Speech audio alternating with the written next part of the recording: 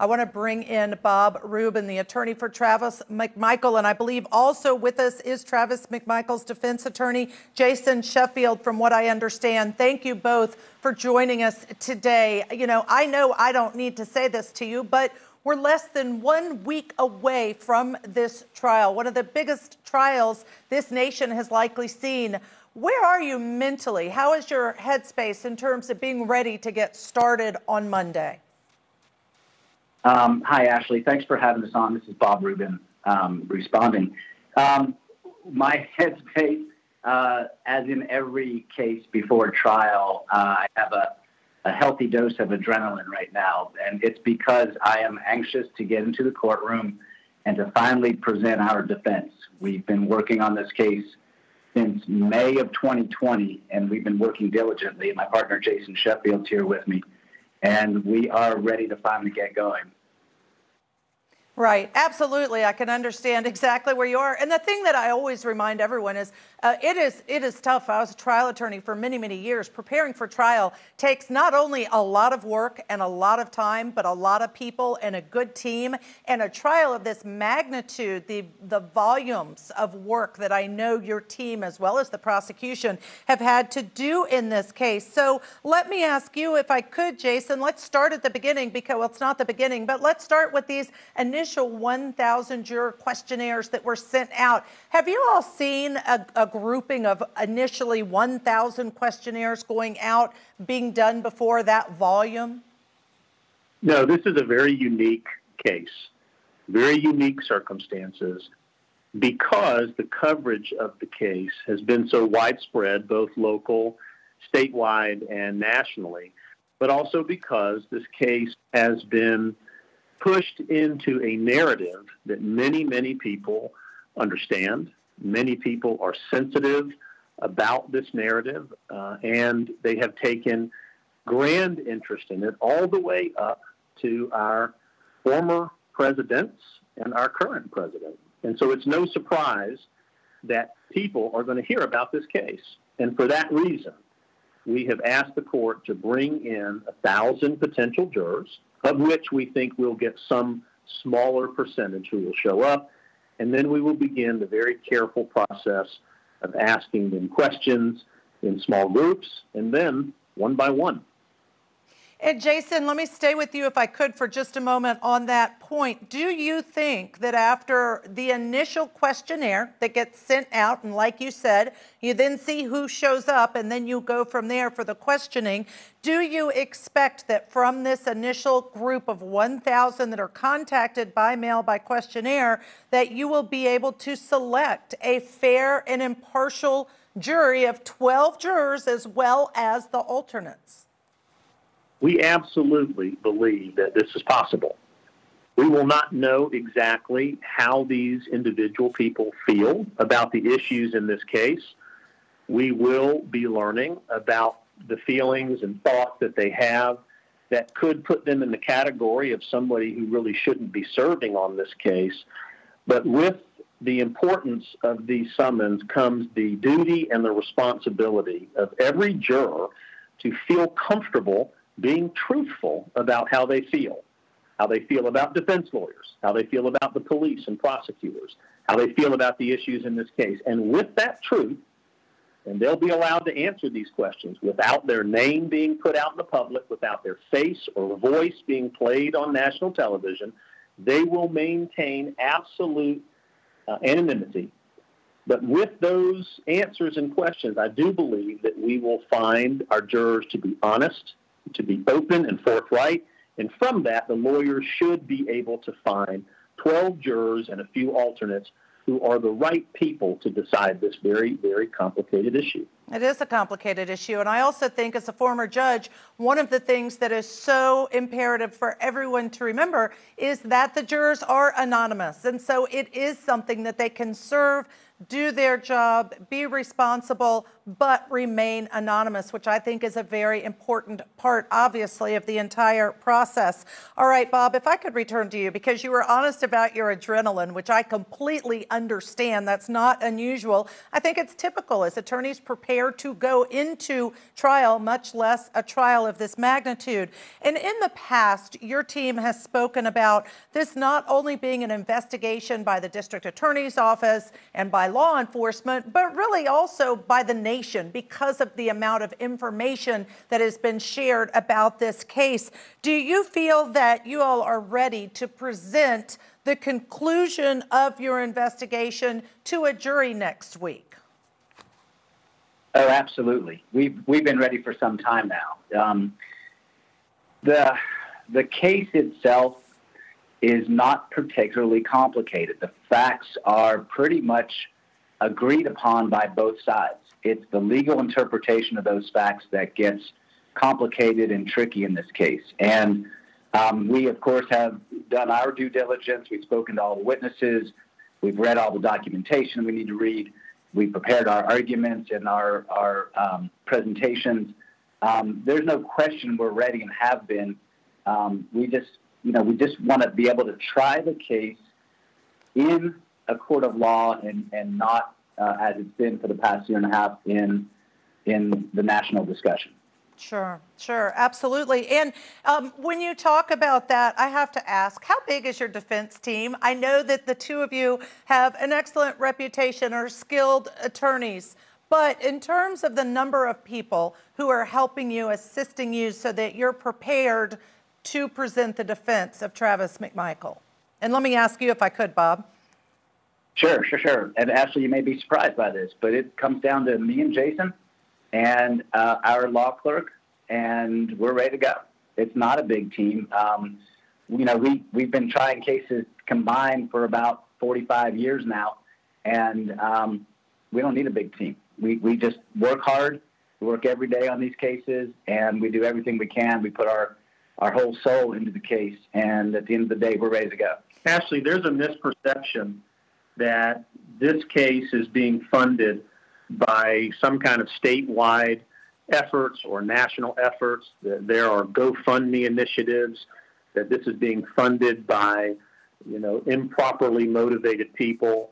That could not be further from the truth. We are representing Travis McMichael because his mother has taken her savings and devoted it to trying to hire us to defend her son and two other lawyers to defend her husband, and to be able to cover what could be the expenses of an investigator and perhaps some experts to deal with ballistics and the medical examiner. This is not a wealthy family.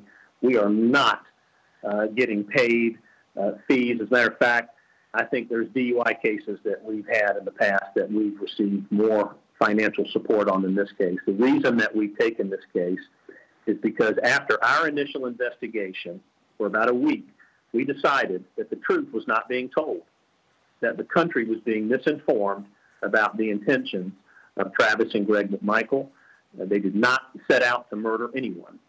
And we took this case because we believe with our hearts that they deserve the best that they can get. And just like Bob said, that's me and him and our paralegal.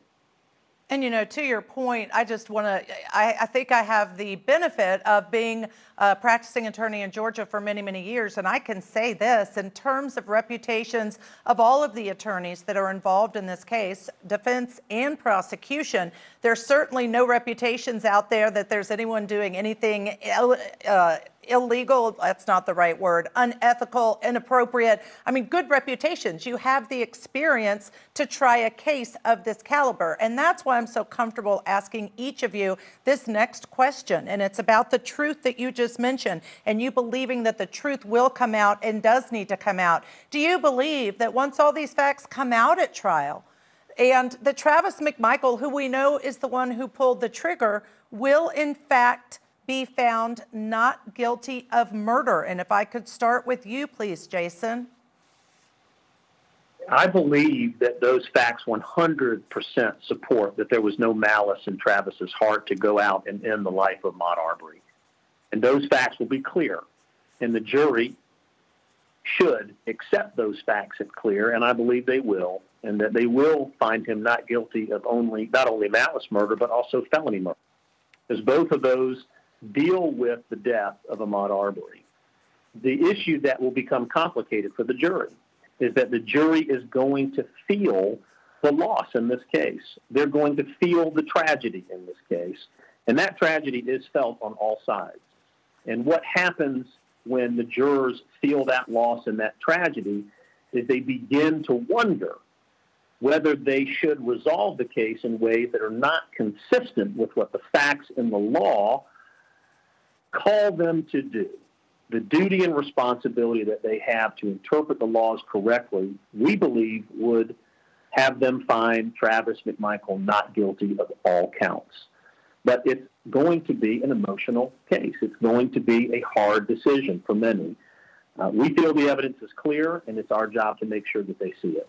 Ashley, if I can add to what Jason just said, our big concern, I think, is not the presentation of the facts in this case, and it's not the explanation of how the law applies to the facts. What we're really concerned about is, can we get a jury that can put aside all of this outside buzz and the pressure that they're going to be feeling from the community, from protesters, from other people who will be in Brunswick next week and over the course of the trial, put all of that aside and decide the case based on what occurs in the courtroom, not what occurs in their neighborhoods.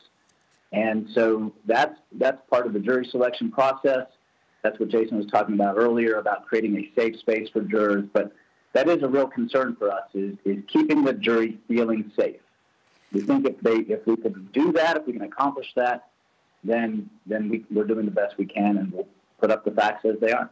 And another question to both of you in response to those thoughts, and that is it, I just think about in terms of the loss and the tragic nature of this, and absolutely people feel that, and the jury's going to feel that. But I think that really, truly, in all cases in which a person has died and another person's on trial for that death, the jury feels the loss and the tragedy. So in that respect, I don't know that it's that different than any case in which someone has lost their life. Is that a fair or unfair statement to make? Jason, first, please. I think it is a fair statement, but this case has other nuances in it. This case comes with the citizen's arrest law, and it comes right on the heels of that, the law of self-defense. And so those concepts, one is very unfamiliar to most jurors, the citizen's arrest law. One is very familiar. And so I think because this case comes with this additional concept of citizen's arrest and the loss that occurs during the course of a lawful citizen's arrest, it injects into this case a new reality, a reality that many people have never really thought about for themselves. It's also a reality that many people have exercised, but it has not ended with this type of tragedy. That is going to change this case from a case that simply involves two people engaged in a fight or an argument that results in one using self-defense to defend their life. All right. I am so appreciative, Jason and Bob, for your joining Court TV. I know you are staying with us. Do not hang up. Do not go anywhere. We simply have to squeeze in a quick break, but I look forward to continuing this conversation with the defense attorneys for Travis McMichael, knowing that this trial starts Monday of next week.